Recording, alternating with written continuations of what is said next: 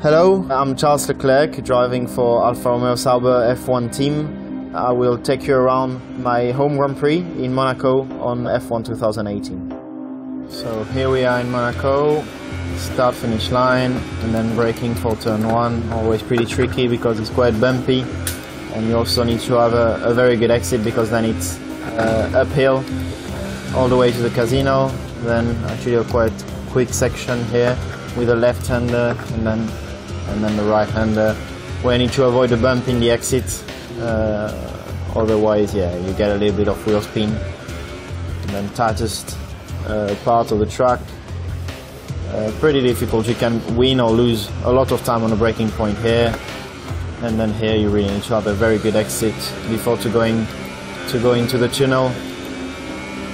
Pretty tricky here with the light going out because always difficult to see the road after that. And yeah, then we arrive on the fastest section of the track with the left-hander, and then here the left-right, which should be flat when you are in qualifying, and then arriving in La Rascasse.